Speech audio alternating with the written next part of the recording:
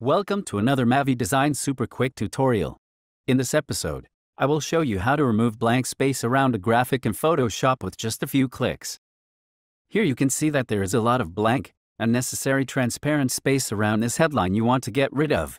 To do that, go to Image, Trim, and make sure you have transparent pixels selected in this section. You can also choose which sides will be cut away.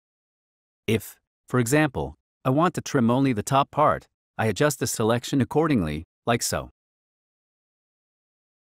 But we want to trim all four sides, in which case this setup is perfect. Let's click OK. Great! We got rid of all the unnecessary blank space.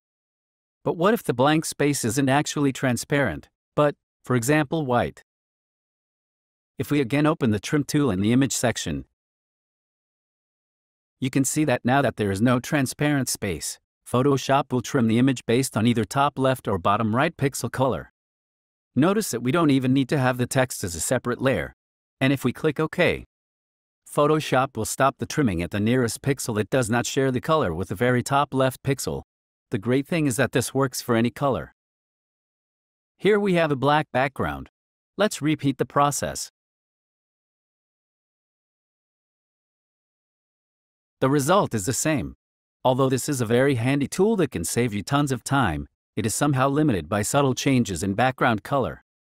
In this instance, the background is mostly black. But, if we zoom in, you can see that there is a very subtle change in color caused by a dark gray brush. If we repeat the process once again, we don't get the same result.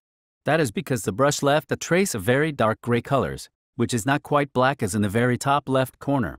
That is why it stops at the nearest different color pixel, as it did in all previous cases.